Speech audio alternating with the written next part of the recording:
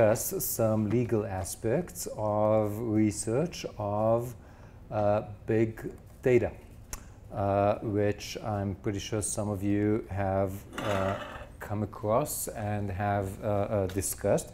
And this is what I would like to do this morning. First, I would like to present the problem, the issue, the challenge, as you wish, and then argue that the law, the legal norms and principles should follow the data, the life cycle of the data, the medical data in this case. We, the lawyers, we have a set of tools in data protection law, privacy law, informational privacy, which we call FIPS, Fair Information Practices, that I will discuss some of them later on, and I will argue that they have this step-by-step process-based approach to the life cycle of personal private data.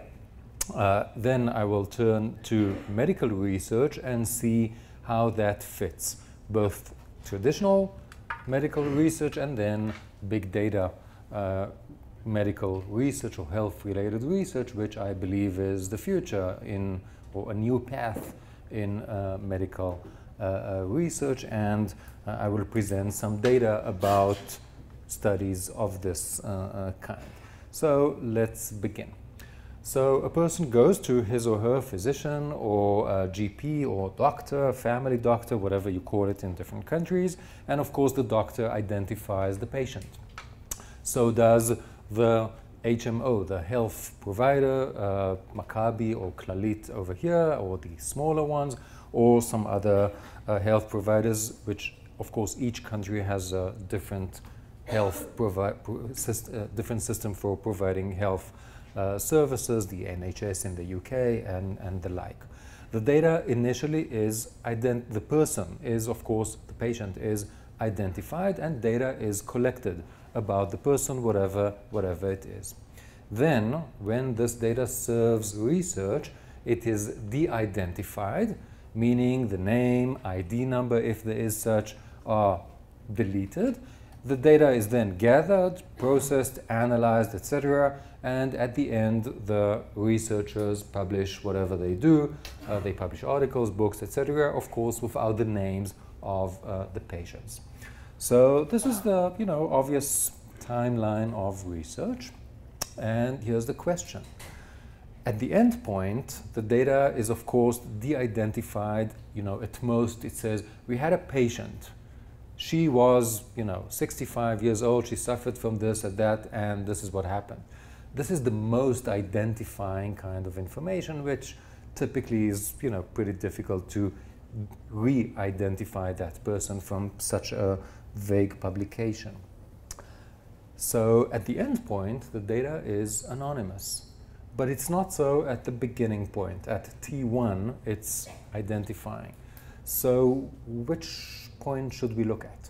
If we look at the end point, the data is anonymous, it's fine, there are no privacy issues, including under the law in different countries. But at the beginning, it is identified. So what happens there in between? I call these the trees and the forest. Okay? Should we look at the forest, meaning a sort of holistic way, in which we would say, oh, at the end point, anonymous, or should we look at the trees step by step? And I think we should look at the trees. Okay, this is the approach that I would like to advocate over here. So here's a typical statement that appears in a big data medical study. Okay, let's read it together. The ethics committees granted waivers of informed consent since this study involved analysis of retrospective data where all patient information was anonymized and de-identified, it's the same, prior to analysis. So it means that the researchers did approach some sort of ethics committee, and the ethics committee said, oh, go away, no need for you, we don't have to waste our time, your time, you are perfectly fine, because it's retrospective and because you have de-identified the data.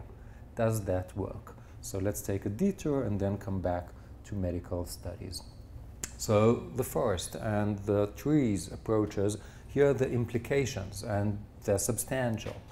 If we take the forest view, so we look only at the end point.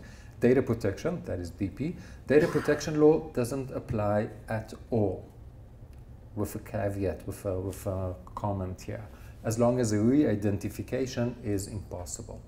Now, if I read the paper and it says, a 65-year-old patient, for me, it's impossible to re-identify her. However, our friends from somewhere over there, the computer scientists, they say, okay, of course we can re-identify the person. It's not a matter of whether we can or not. It's just a matter of how long it will take us. Will it take us 5 minutes or 10 minutes? Okay, and this is the range that they speak of. So it's a matter not of whether re-identification is possible. It is. It's a matter of motivation. Who has the motivation? Sometimes the money. Okay, it might be expensive to re-identify a person, hence in most cases nobody bothers. But in some other cases it might be feasible, and over time it will also become cheaper to do so, and hence more people will be able, and organizations will be able to do that.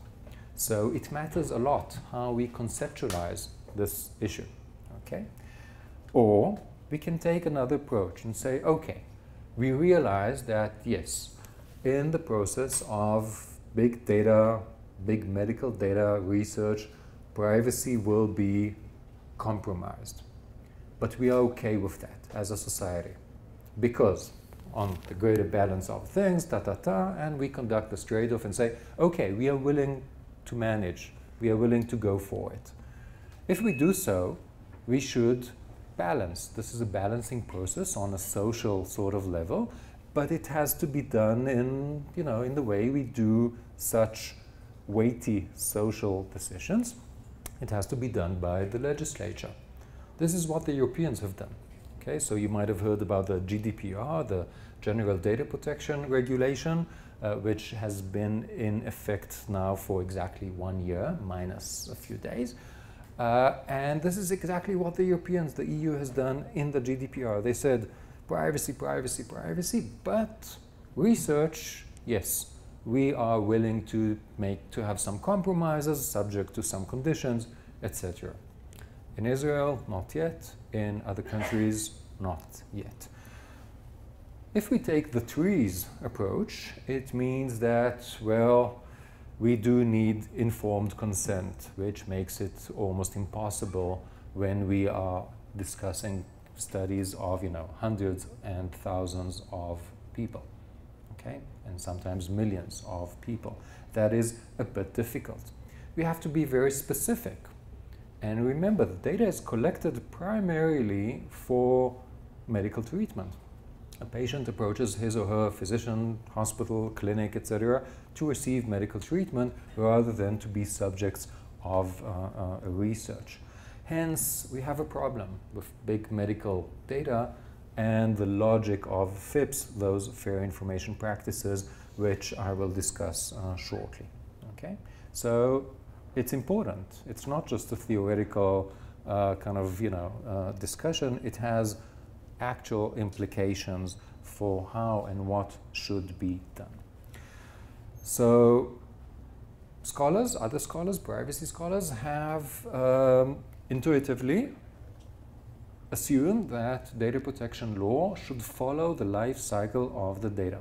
So Daniel Solov from GW in Washington, George Washington, has offered a taxonomy of privacy, and he classified privacy cases into 4 clusters, and we see that the first 3 of them follow the life cycle of the data. First, the data is collected, then it is processed, and then it is disseminated, transferred to someone else, etc. Helen Nissenbaum from Cornell Tech, she's a philosopher of technology. She begins with the first and only then looks at the text. Professor Nissenbaum famously offered a framework which she calls contextual integrity for identifying privacy issues, and she instructs us to identify the social context, and then within that context to search for its norms about information, and specifically norms about the transmission of information. She's interested in the flow. So she would say, oh, the medical context, it's a context of treatment, health, primary care, etc. And then she would say, okay, what are the norms within this context about information? Who can have access to which kind of information, etc. And then she says, okay, now we have a new system or a new change, big data research.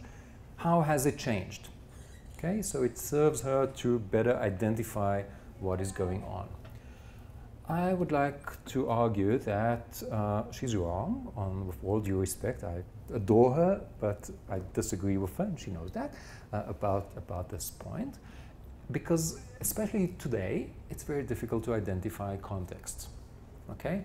If I have my dentistry treatment somewhere over there, at the dentistry school at the university, what is the context? Well, for me, it's, you know, I need some dentistry treatment. But for the students who do that, hopefully under the supervision of someone who knows what they're doing, it's, you know, it's education, it's practice, it's something else. What is the context here? If I pay, or when I pay, does it become commercial? So the context is sometimes blurry, especially with big data issues. Hence, I think we should begin with the data itself, and only then, you know, see the big picture. Begin with the trees, and only then see the forest. Okay. Following the data is justified under the view of privacy as a matter of control. Now, there are lots of theories of privacy, there are lots of controversies over here, but especially the European one, and I would argue also the Israeli one, less so the American one at this point, is to understand and conceptualize privacy as a matter of control. I, the data subject, have the right to control my personal data. It's a matter of human dignity. Okay? Nobody else has the right to control my data unless I agree, unless I consent. So that explains the first meeting point between ourselves, the data subjects and our data, and the data collector and data processors who want our data. They have to approach us. They have to notify us in a meaningful way. We have to be given the opportunity to consent. Okay? It's the same concept of informed consent. We have to understand what's going on. We have to provide our consent freely, without any pressure, after we have understood. We should have the ability to withdraw our consent at any point with no sanctions, okay, with no precautions of that sort. We should be able to access our data. We should be able to call whoever processes and controls our data and say, hey, I want to meet my data again. Please let me see my data. It's not a matter of property, it's a matter of privacy, but we use the term my data. Okay? I should be able to correct that data. And at some point, if I wish, I should be able to say, you know what, delete. This is what the Europeans would say, the right to be forgotten. Okay? The entire life cycle of the data. And we add, this is part of FIPS, the Fair Information Practices, notice, consent, withdrawal, access, rectification, deletion of the data. We should also, we also impose some duties on the data controllers and say, hey, you have to keep the data confidential. You have to keep the data secure from the inside and from the outside, etc. And of course, you have to make sure that all our rights are maintained. So this all derives from data, from the conception of privacy as a matter of control. So collection, processing, use, transfer, and the data death, this is the main points at the life cycle of the data. And the law, whether it's the GDPR or the Israeli privacy protection, to some extent HIPAA in the US, but only to some extent, they follow these major points in the life cycle of the data. That was FIPS, which was designed for small data. okay, or medium data, but not for big data. When we speak of big data, just to make sure that we're on the same page, I'm pretty sure that most of you know that, we typically speak about 3 V's. Okay? Before we had 4 P's, now it's 3 V's, so lots of letters here. The 3 V's are volume, so it's a lot of data, that's big, okay, that's the first obvious kind of meaning. The second V is variety. It means that we can take data from different sources and mix them together, and they will mix. So in the medical context, it can be blood tests and CT, MRI, Röntgen, etc. And whatever the doctor has prescribed, whether it's handwritten or hopefully, you know, typed in some machine, and it can be used, and this is the third V, velocity, it can be used instantly. So we don't have to collect the data and then someone processes it for, you know, 2 years and then we have, no, it's on the spot. So lots of data from different sources processed and in an immediate way. Some people add, of course, a fourth V of value, and others are searching for other words beginning with V to add more characteristics to that. When huge amounts of data are collected and used on the spot, the entire idea of FIPS, the Fair Information Practices, becomes a bit dubious. How can we notify the person that we will be using their data for, well, we have no idea what for? Okay, because the logic of big data is collect as much data as you can and let the algorithms find previously unforeseen connections between the data. So I might collect the data for one purpose and use it for something quite different because the algorithms suddenly found some connection. So how much? I still have some time, okay? Are you familiar with Professor Varda Shalev? Do you know her? You should. You might have heard this story from her directly, but here's a second kind of a hearsay, so I hope I do not mischaracterize it. Professor Varda Shalev, she's a professor, she's a physician, a GP, family doctor, and she also has a senior position at Maccabi Healthcare Services here in Israel, the second largest HMO. And here's the story I've heard from her, so once again, I hope I don't mischaracterize it. As a GP, she had a patient, and it turned out that the patient had colon cancer, and it was too late. And she said, okay, when such a thing happens, I go back to the data to see, you know, what went wrong, what I should have seen but missed. Okay? So she goes back to the data and she said, well, everything is fine. You know, all the blood tests, whatever I could see was okay. There was no red light there. But she had an intuition. Now that's an intuition. Okay? It's not, you know, it's not big data. She had an intuition that the patient, there was a slight decrease in the levels of the hemoglobin, I think, or one of those. And she had this intuition, and then she went to the big data she had access to in Maccabi, if I understand correctly, and called some smart computer scientists, and they played with the data, and they came up with an algorithm which is able to predict based on a blood test rather than colonoscopia, which is the most avoided test on Earth, I think. So based on a blood test and this, you know, lots of data and the smart people from the computer science department, they were able to come up with an algorithm which is able to predict the likelihood of people to suffer from colon cancer. I think they speak about more than a year prior to any other indication and in better percentage. Now that is huge. Okay? She deserves the Israel Prize, if not more than that.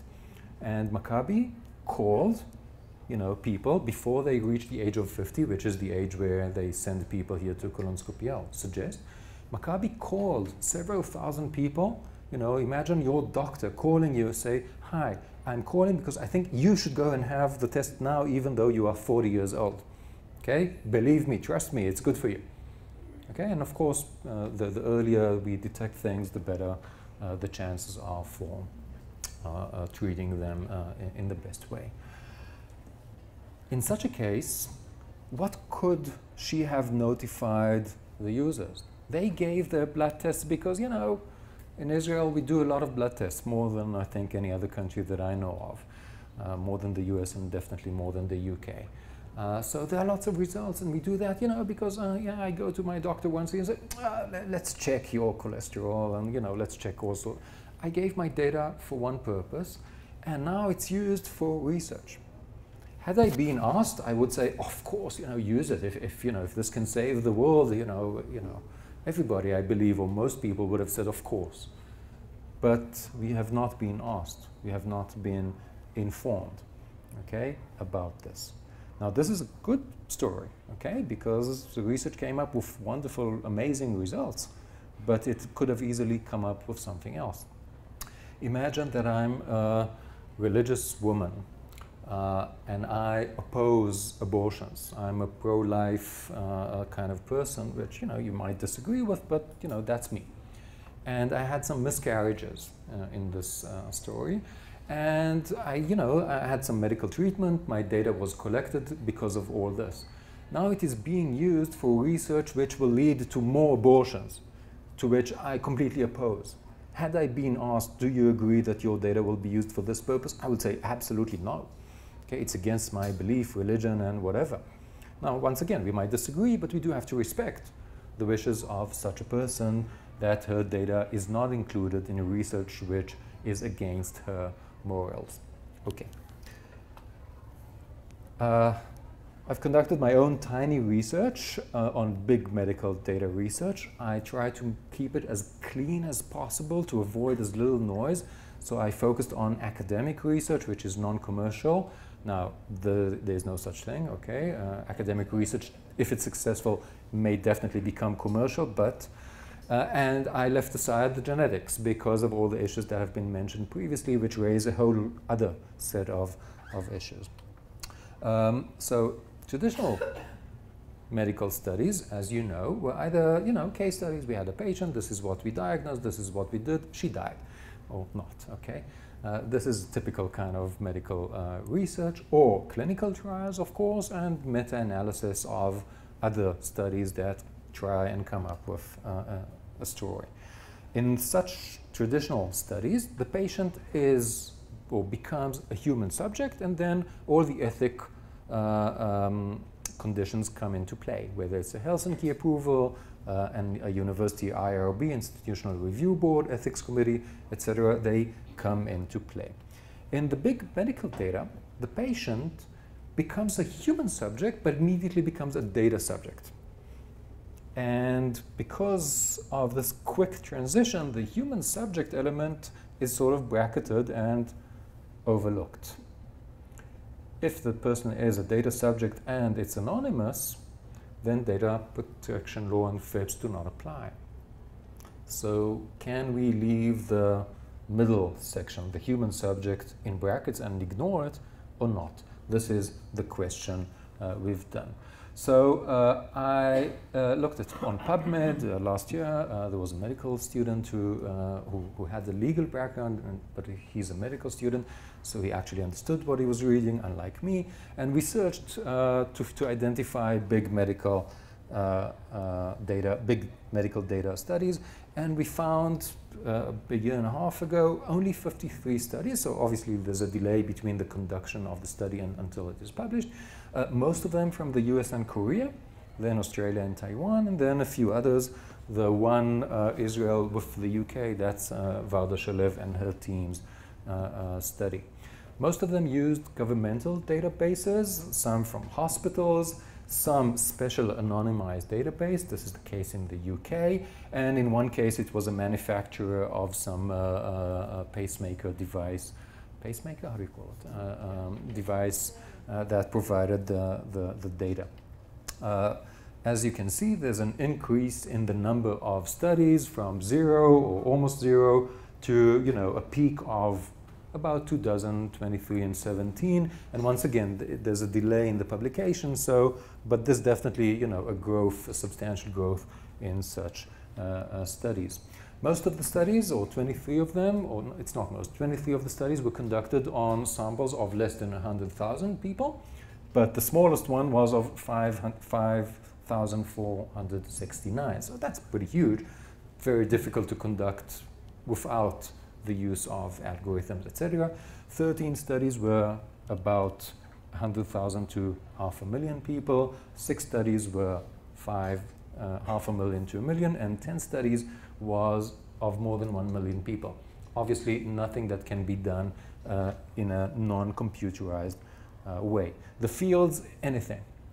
Okay, so oncology, ear, nose, and throat, neurology, pharmacology, whatever, you know, any field of the study. Ethics. 27 of these studies mentioned that they have received some sort of approval of the hospital or the university IRB. 9 said they had approval from some sort of a government.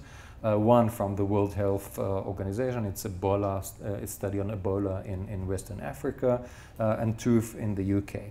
11 of them, most of them Americans, said nothing about ethics. There was no section in the article. There was just no section about ethics. 3 said, well, we thought about it, but we don't need it. We are exempt because. Consent. 19 of them said nothing. 2 said there was consent for the medical treatment, but not for the research. 13 said, well, we thought about it, but we don't need consent because it's retrospective. 20 of them said we de-identify data.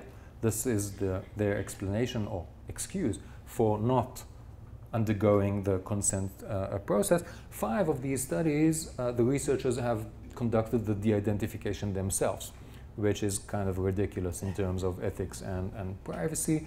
The Israeli State Controller has published a report on privacy last week and also pointed to that issue in some Israeli hospitals which have conducted research.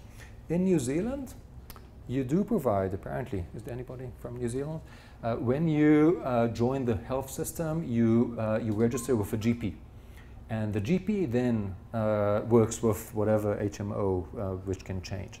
But you enroll with the GP, and the GP asks you, do you agree that your data will be used for research in a broad sort of way? In Canada, they did ask for explicit consent. So, what does all of this mean? And I'm sort of out of time. So here it is. If we take the forest view, we can get away with everything, but that will defy data protection principles, that will defy the idea of privacy as control. We can get away with it if we conduct a social balancing process done by the legislature, but that should pass a constitutional review, such as the GDPR in the EU. Otherwise, well, data protection should apply throughout, and that means that big data studies, which have tremendous potential, positive one, it means that such studies will be more expensive and more difficult to perform, but they will be ethical, and they will preserve privacy way better than ignoring the data subjects, which previously were human subjects, which previously were treated as patients.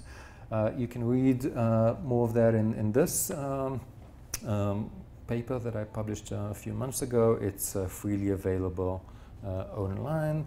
And that's the book that Oren mentioned for those of you who read Hebrew. No discussion of big medical data, but lots of discussion of privacy issues. Thank you, and apologies for taking more time.